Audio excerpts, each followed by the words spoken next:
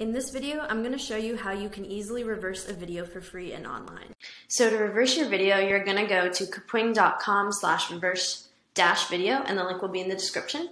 You can either upload your video file or paste a URL like a YouTube link. I'm going to upload a file I already have, and it's right here that I want to reverse.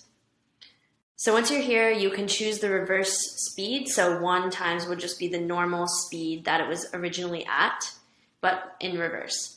The 2 times is twice as fast in reverse, and then 0.5 is half as fast. So I'm just going to do 1 times. You can either mute the video or have your video sound on, and then you can also trim the video down using these sliders. Once you're done with that and satisfied with everything, you can just click Create down here,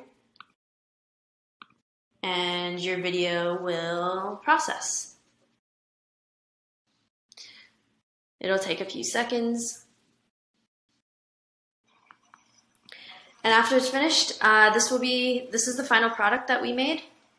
You can download this file, edit it, or open in Studio, which allows you to add text and images and other animated things, including music.